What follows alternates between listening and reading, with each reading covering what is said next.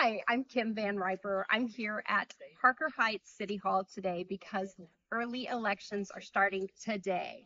I wanted to introduce you to my friend Michael Blomquist, who's running for mayor. Michael, can you tell us a little bit about your history and why you're running? I sure can. Thank you. I'm so very honored you came out here today. I started off here at Harker Heights. I retired back here to this community in 2012 from the military. I served 22 years and change in the military.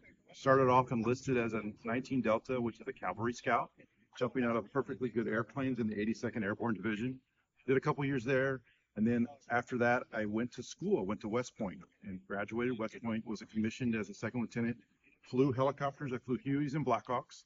I did that for about 10 or so years, and then I transitioned again to Acquisition Corps, where I worked with Army fielding systems, different weapon systems, fielding around the world. Did a couple deployments overseas in Haiti, Afghanistan. But I was proud to serve my nation, and now when I retired back here in 2012, I was proud to start serving my community. I started off as a local community organizer in our neighborhood out there at Oak Ridge Terrace, and then jumped into the local politics as running for council. So I've run for council twice now.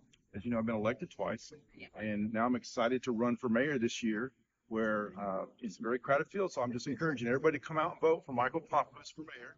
But I will do really, really well as your mayor. So I'm really excited about that.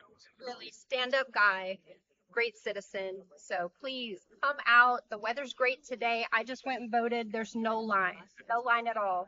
So make sure that you come out. We're going to post what days the early election is, as well as what times, and as well as what day the actual voting day is if you wanted to wait till then. So thanks so much. Make sure you come out. It's important. Thank you. Have a